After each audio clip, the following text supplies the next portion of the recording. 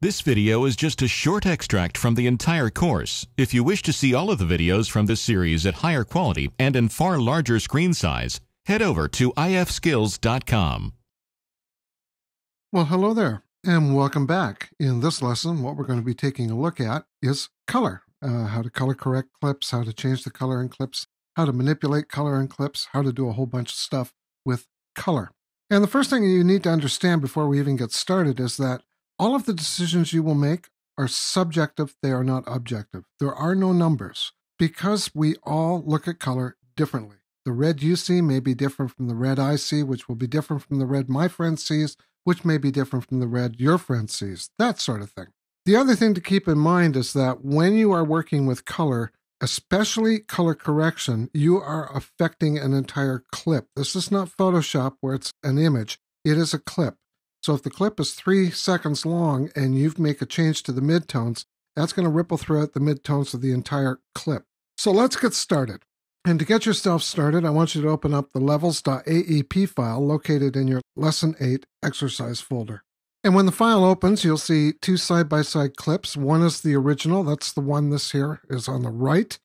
It's in a layer that's locked, as is the word original.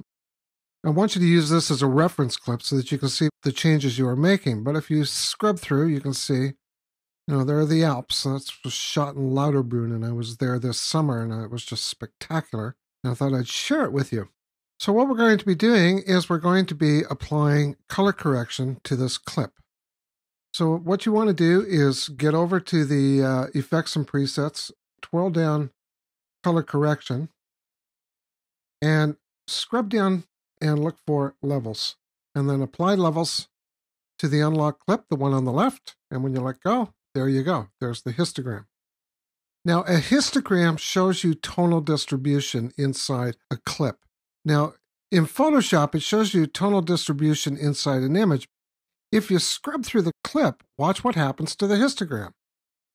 The histogram comes to life. This is what I meant about you can make a change here, but it's going to ripple through the entire clip. Let me give you an example. Right here, there are not that many blacks. So I'm going to grab the black point, and I'm just going to, add some detail.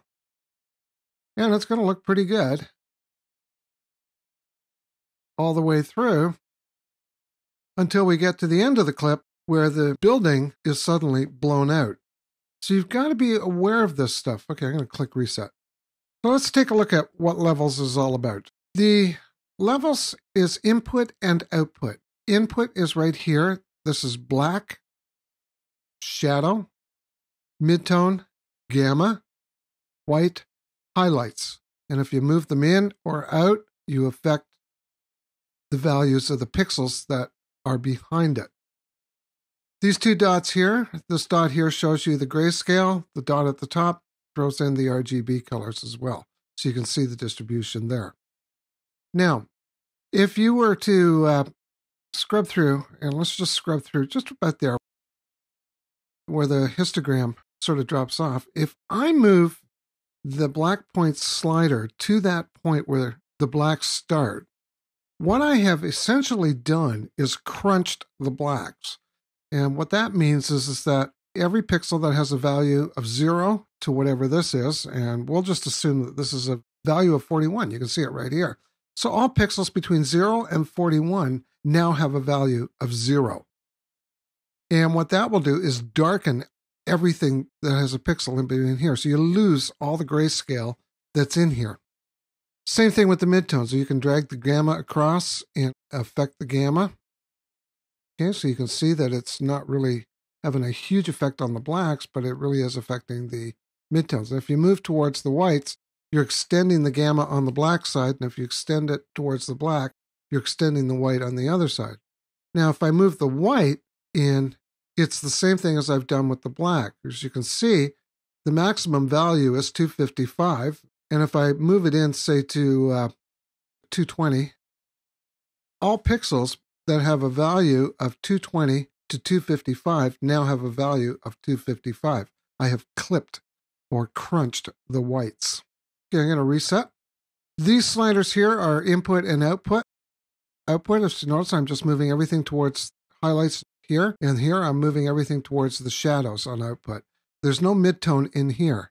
Now you can actually do it by the numbers as well. So if you're looking for very fine granularity, you can do it that way. Or, I don't know why, but you got your own slider here too. And you can do that with the black, you can do it with the white, you can do it with the gamma. Watch when I move the gamma. See, there's that middle slider moving. Output the black, that would be this one here. Watch what happens, see? Brightens up, darkens up. Now the thing that you can do with these that you can't do just manually moving the sliders, as you saw, is move into negative territory. Now remember, this has a really bad effect. It's almost, I almost call it color correction physics. For every effect, there's an equally opposite and ugly implication. In this case, if I go to the end of the clip, here's the ugly implication. I've completely lost most of the building here. The mountain looks great, but the building disappeared. I'm going to reset. Same thing here. I can, see? I can move right off the scale if I so choose. Now, the other thing I want you to be aware of is that when you move the black, you also move the gamma. See that middle slider there? You're always moving gamma in here. So the object of the game is to try and get an even distribution, almost like a bell curve, of pixels or tonal distribution on the levels histogram here. You're never going to get it exact. If you do get it exact, you've been very lucky. You can also scrub through and make minor changes, just minor changes. And bring up a little bit of detail here. So there you go. There's how you use levels. It's a great tool to start with because it gives you a visual representation of tonal distribution. You can make your changes. You can fix things. You can do all sorts of things with it. In the next lesson, we're going to get even more precise and we're going to use curves. I'll see you there.